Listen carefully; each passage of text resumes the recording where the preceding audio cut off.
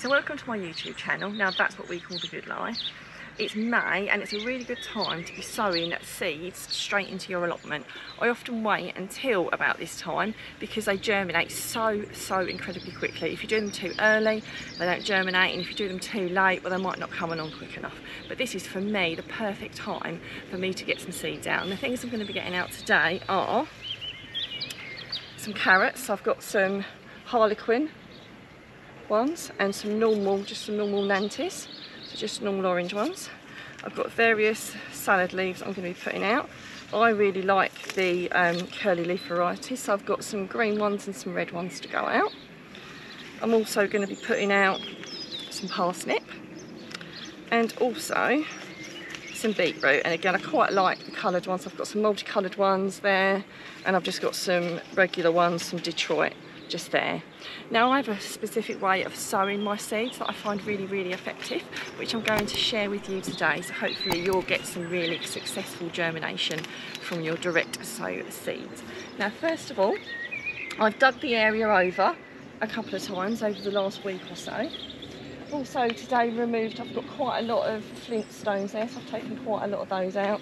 Because obviously I've got root vegetables in there and I don't want it to distort the roots. Don't worry too much, there's going to be a few, you'll never get them all out. But if you see a few, and today, I don't know why, it seemed like someone had chucked a bucket of flint on my allotment while I was doing it.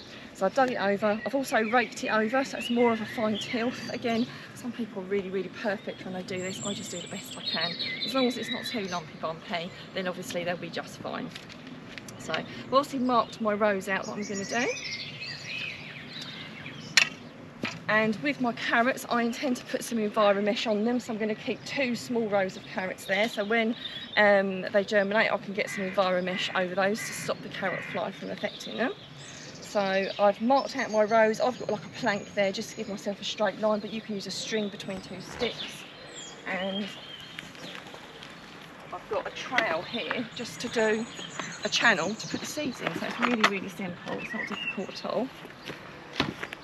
So this is one of the really fun jobs, so just a trail, or you could use a dibber, whatever you want to do. The seeds don't go down very deep at all, so you're not digging them right down deep. Now seeds, as a general rule of thumb, only really need to be roughly the depth of the actual seed themselves, so you're not burying them down really deep. That trowel is just a really easy way of doing a straight line. So once you've done that, we've had a lot of rain here, so I'm not going to water the soil, but if it was really dry I would probably water it a little bit so the seeds get off to a good start in some moisture. But because we've had quite a lot of rain, I'm not that bothered, so I'm just going to drop the seeds in.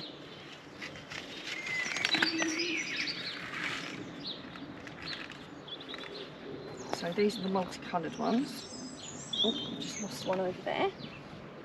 Grab that so that it goes in the right place. So then just gently sprinkle them in the row. Like so. Try not to put them too close together, but don't worry too much. I think I've said before, I generally don't thin mine out. I just pick out the bigger ones first and use those and let the smaller ones get bigger. So I kind of think it's a waste of a vegetable anyway, thinning them out too much in my opinion. I'd rather just eat them all the different sizes and shapes. There we go. So I'm going to do 1 row of the multicoloured ones, and as I've only got a few left I might as well sprinkle the rest in there. Right, so there we go. Now something that I do, and obviously don't forget to mark the row, something that I often forget to do. The empty packet is quite often very useful. Once they start growing you often know what they are anyway, but it's just beforehand you can't remember what you've sown. Now something I do, because I've got quite clay soil if I'm honest, and I always found the soil really cracked off when I put the seeds in. I was really worried that they weren't going to germinate very well. I just get a little bit of multi-purpose compost and I just cover the seeds with that instead. So it all depends on what your soil's like. The other good thing of doing that is a different colour, and I can see where I've sown as well, which is quite useful. If at some point I'm trying to water it and I've not put the stakes in, I can't exactly remember what I've done and when I've done it, put in a small, and as you can see only a small layer of compost, you're not putting loads on, just a very small amount like so.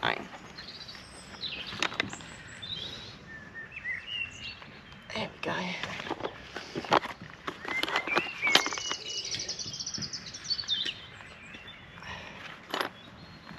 is just a, you know, everyday multi-purpose, peat-free. We'll all be peat-free soon, so we might as well get used to it now, mightn't we? And it's better for the environment as well. So there we go, all gently covered up.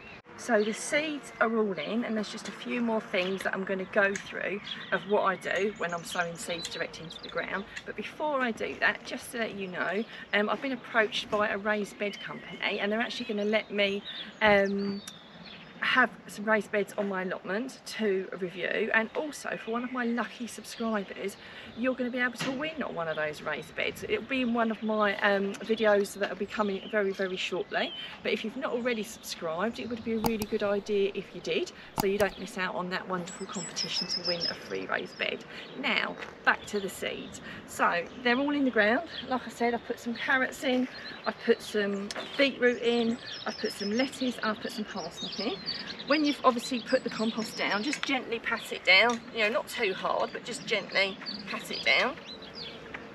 The other thing that you need to do is you need to water them in. Now obviously don't water them in with like that without a rose on it, because the seeds will just splay everywhere. I'm not even prepared to demonstrate what it will do to my seeds, but it will just push all the soil everywhere. Put a rose on so that it waters evenly, like so. Really is worth it. So if you've not got a watering can with a rose, or if you use a hose that's obviously got an attachment on it, use this sprinkling attachment, because it's much better to water your seeds in with.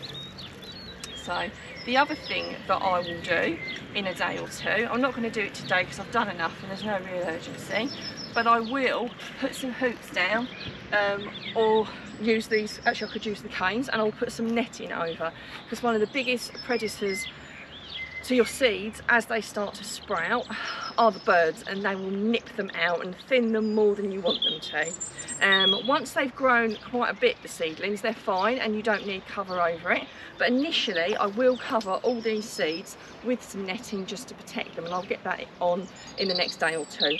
I will however leave covered with some Enviromesh the carrots to stop the carrot whitefly. I've been using Enviromesh now for I don't know how many years, and it really does help with the carrot fly. And I will put a link in the description if you've not got any, but it is really worth the investment, because I've never thrown a piece out yet because it's so incredibly durable. Now I do really hope you've enjoyed watching this video today. If you could please give us a like, and if you haven't already, please subscribe. If you've got any questions or queries, then please, as ever, do put them in the comments and we will answer them.